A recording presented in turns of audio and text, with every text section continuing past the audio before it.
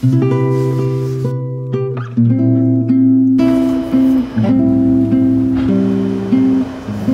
and welcome to this video. So today, as you can tell by this brush, we are painting. We're not going to paint this room just yet, but we are going to paint the kitchen. Thank you so much to all of you for your input in the last home updates on the paint color in this room.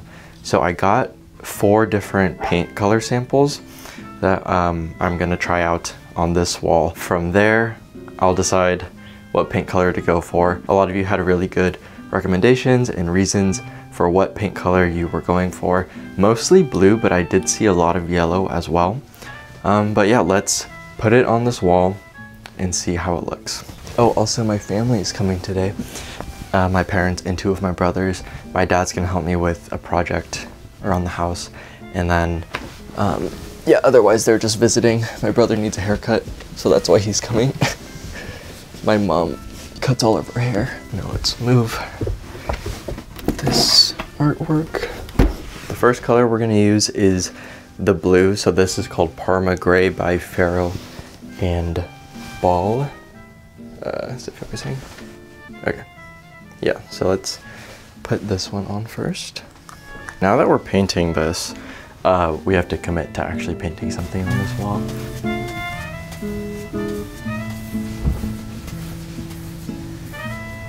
And then this next color is called light blue.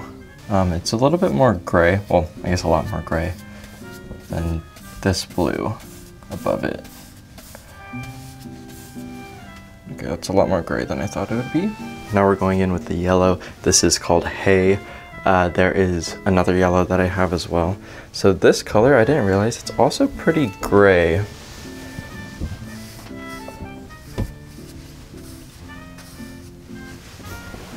The next color is Dorset Cream. This one is very buttery. It's like a lighter version of Hay with less gray in it. This one looks really buttery to me. I'm gonna wait for these to dry and then go over one more coat for each of them, and then you guys put in your input and what you think.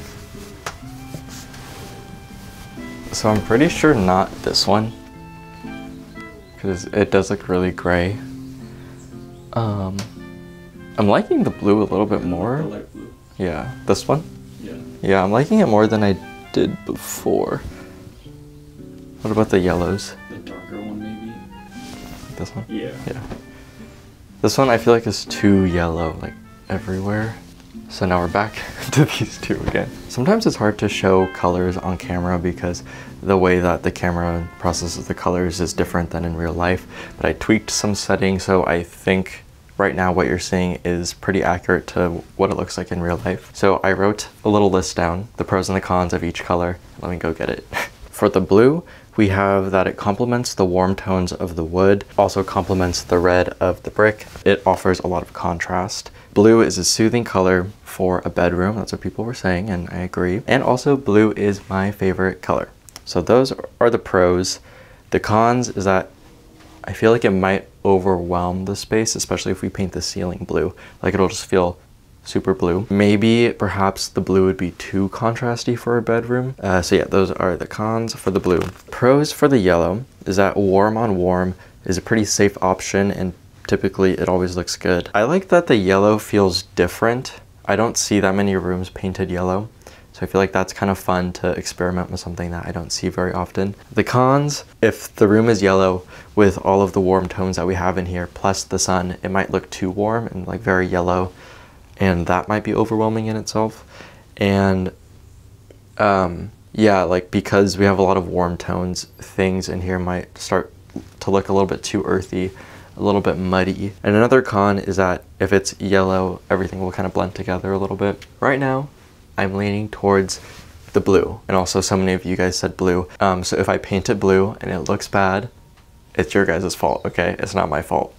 I'm gonna sit on it, think about it, look at how the colors change throughout the day, and the next home updates, this room will be painted. Hello, hello, hello, here. This is cute, but where you get this? Facebook Marketplace, 20 bucks. Oh, where? Facebook. Oh. Oh wow, look at how big she got. There's this green panel roofing that's on the top of here, and it creates this really aggressive green cast on everything in this area. I think the camera is going to be color balancing it, or white balancing it. But yeah, this area is super green. So we're going to replace this with clear panel roofing. Yeah, it's the best what you have. Yeah.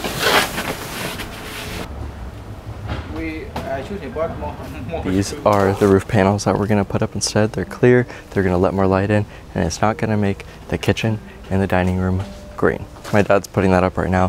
While he does that, we are going to start painting the dining room. In my last home updates, I asked for your thoughts on the paint for the dining room, and the vast majority of you said green on the ceiling. So that's what we're doing. We're taping and covering any remaining furniture, and then we'll start with the primer. Yeah. Put a lid over it. Turn the air on, huh? We turned the AC? Yeah. So it's the next day, and we have the primer on, and I think this may have been the wrong decision. It really does bring the ceiling down, but it's just the primer, so it's like this dark blue color. And we already have the primer on, so let's just see this through. It might look horrible, but we're already this far, so might as well just see how it turns out. But either way, it's kind of fun. I'm learning how to paint, perhaps learning what not to do, or maybe it'll come out amazing, and this was an amazing risk. Who knows? We'll see. Okay, I'm gonna get back to painting. So I know this room looked good all white, but every room in the house is like this and it feels monotonous at times.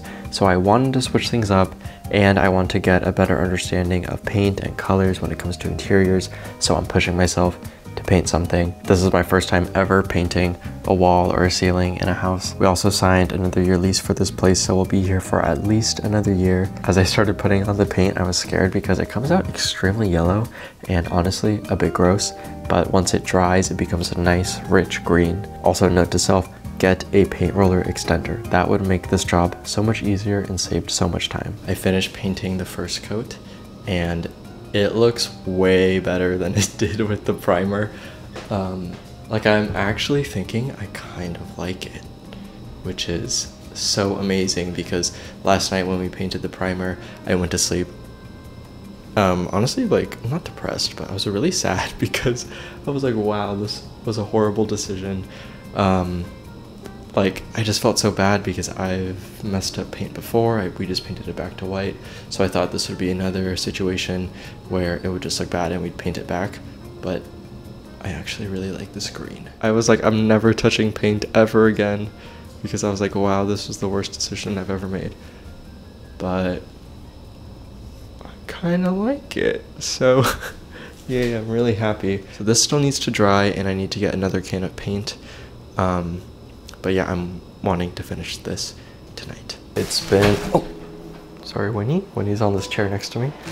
It's been about 4 hours since I last talked to you guys, and the ceiling is dry, and now I can apply the second coat. I took a little break and I watched The Boy and the Heron. I'm not done yet, but so far I really like the movie.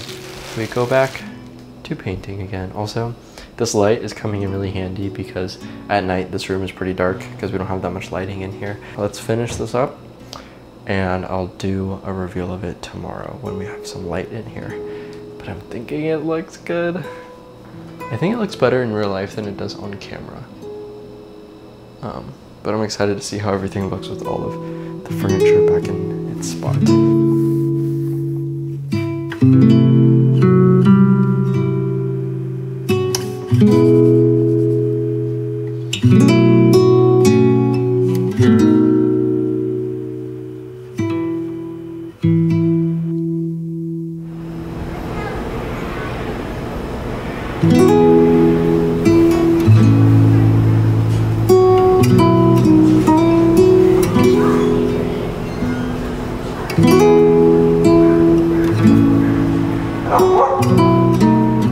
Hello and welcome.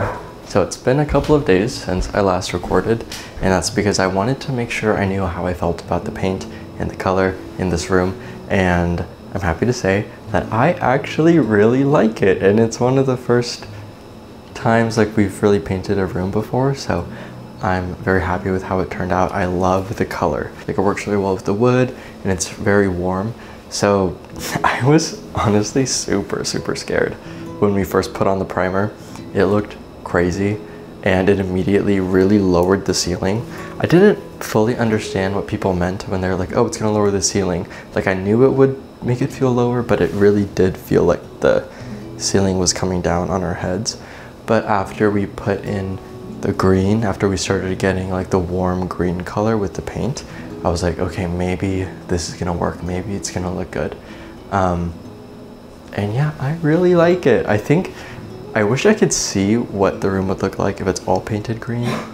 Like, I wish I could just swipe through options and see what it looks like, but life isn't so easy unless I get someone to render it. I'm really happy with how it is right now, and we are definitely going to leave it for a while. So this gives me a little bit more confidence now to paint the bedroom. And I'm not sure if I mentioned this earlier, but the paint color in this room is Bancha by Faro and Ball. Now that we have this darker green ceiling in this room, I feel like this room needs something to ground that darker tone and the green color, and make the ceiling connect and be cohesive with the rest of the room. So let me reposition you. I've been considering changing out these curtains for a while because at one point we babysat our neighbor's dogs and they scratched up the curtains and they are very messed up on the bottom. So I'm thinking of switching them out to green ones, just to tie in the green from the ceiling to the rest of the room. So we're 50-50 about the curtains right now, but I did order dark bamboo shades that are very similar to this console. So that way we can have roller shades on each of the windows just to give the sides of the room a bit of a darker color because it's very light over here, and also add some texture with the bamboo wood. And I've always liked the look of roller shades. And then you can use them in conjunction with curtains to give different levels of privacy and also to create some layering and texture and materials and color.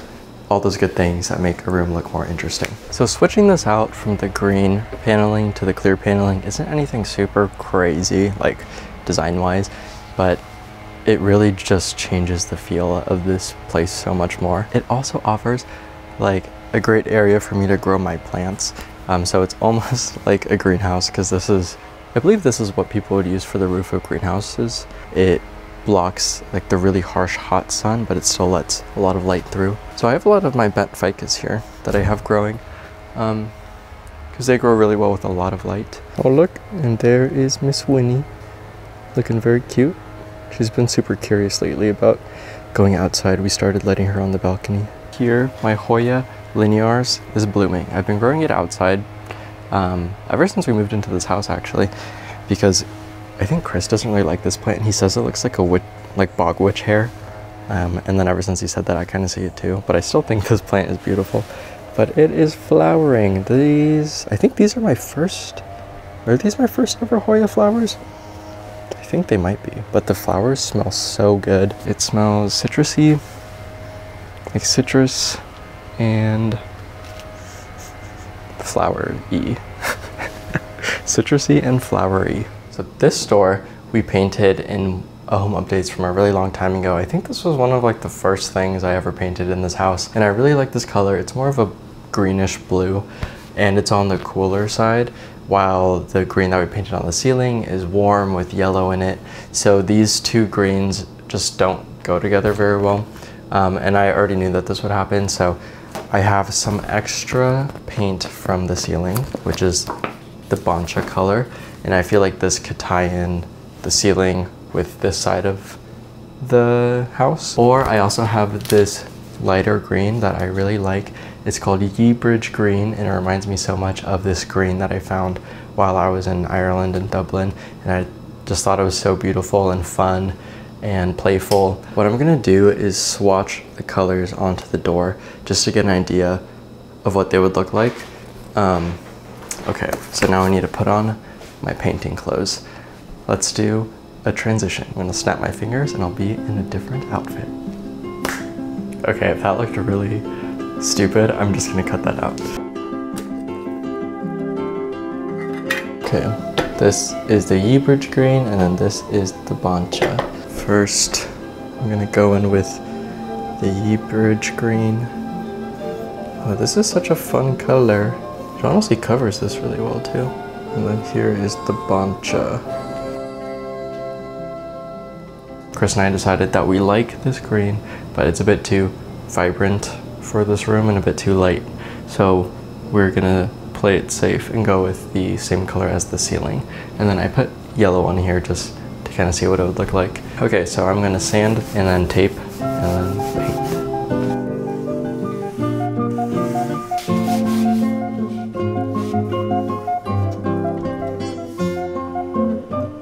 I don't have a small paint roller, so I'm just gonna use this big paintbrush that I have.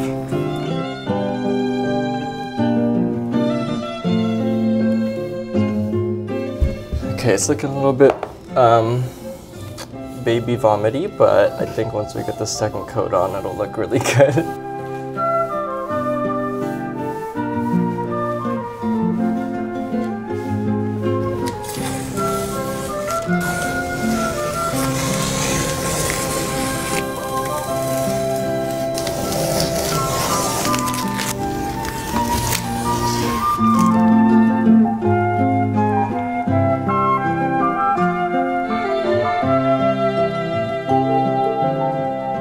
The door is done and I really like how it looks. I feel like it ties the dining room and the entryway together really well, and it brings in the green color somewhere else in the space that isn't just on the ceiling. Okay, now let's head upstairs because yeah, I have some more updated thoughts about what we're gonna do with the upstairs bedroom.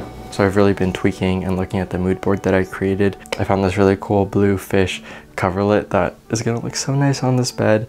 And also I'm looking at my phone because I'm looking at the mood board. And then I also found this really beautiful like vintage Scandinavian tapestry to put over this bed, which I think is just gonna look so nice. And then I also got in contact with the lighting brand Louis Poulsen. I'm not sure how to pronounce it yet. Someone tell me how to pronounce that in the comments. I got in contact with someone at the brand and I'm getting gifted some lights, which is amazing because their lights are so nice. We have a couple of wired lighting fixtures in here.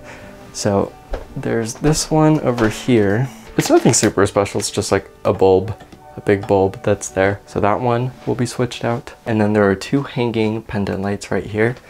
And so we're also going to change them out with some hardwire lights from Louis Poulsen. And then this curtain over here, we're going to move it and then replace it with bamboo rolling shades because we never really enter from this area.